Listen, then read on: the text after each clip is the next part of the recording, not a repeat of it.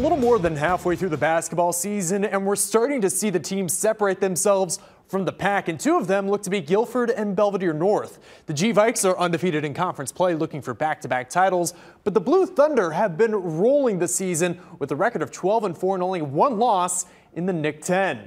First meeting between these two teams in first and second place.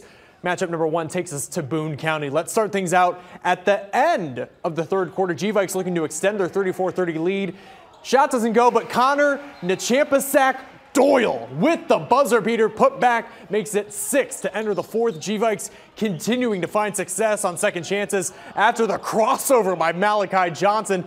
Guilford's Michael Jalil gets the board and the bucket to make it 38-30 in the fourth, but the Blue Thunder are in second place for a reason, because they're playing this well, fighting back here. They make it a nice find to Logan Kohler in the paint to make it 34-38. Then with just over a minute left, Adam Brown hitting the spin cycle mid-range bucket, cutting it to 40-42, but Guilford coming up with free throws and defense to be able to close this one out. Check out the play here, swatting it away. G-Vikes move to 7-0 in conference play.